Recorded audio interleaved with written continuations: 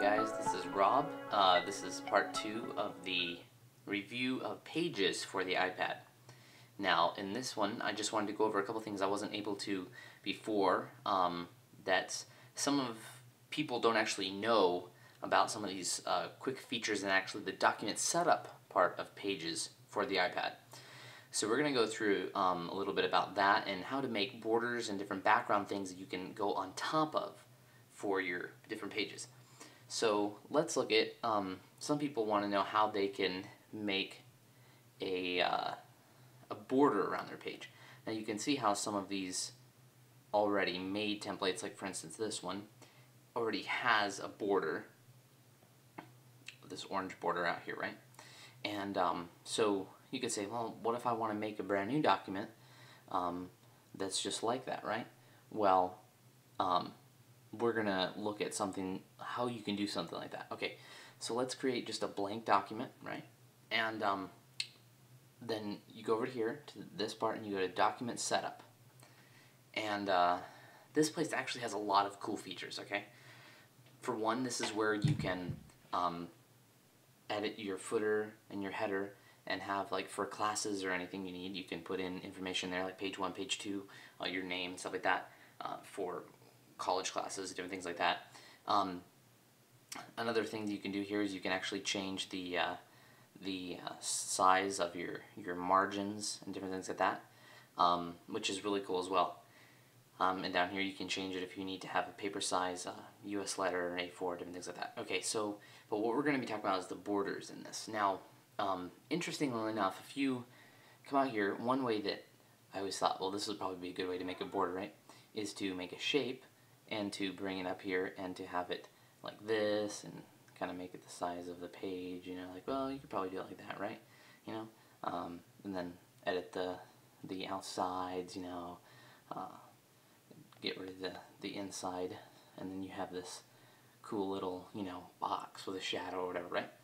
Well, that's cool and all, but when you're trying to mess around with stuff on your page and oops, you know, you move that, right? You move this, and you're like, how am I going to move around my page without accidentally moving the box instead, right? That's what your document setup is for, okay? Check this out. While you're in here, you can actually import media and things like that. So you can actually take that shape, bring it in here,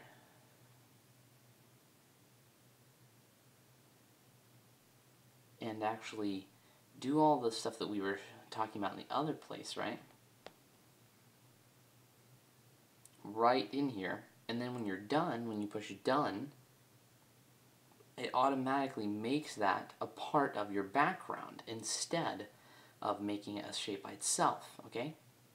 So, for instance, let's also say I wanted to bring in a border that I found online, right? So I can go in here, I can go to Media. Whoops, let's bring one in real quick. Let's go over to Safari, have some cool, just search for borders on large images so that they're better quality. Let's just open up one of these borders real quick.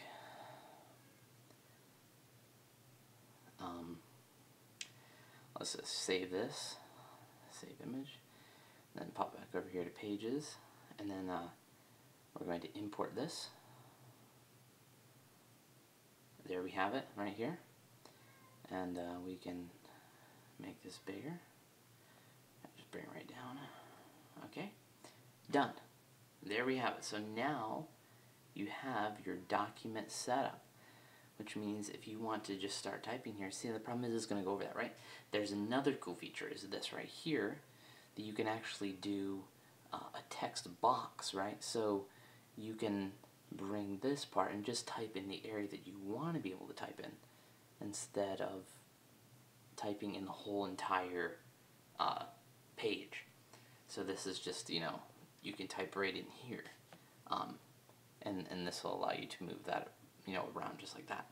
And so that's basically just the feature in the document setup area, just showing how to be able to do a background, you know, thing that you can actually use for your whole entire background, which means technically you could even pop in here. Let's just try this. You could go back over here to document setup. you could get rid of this image, and you could pop in, you know, just like some photo right in here. It's just gonna look really bad, but let's just say you want to have that as your background, right? So like now that's not an image there, it's actually part of your background, so you can type right over it.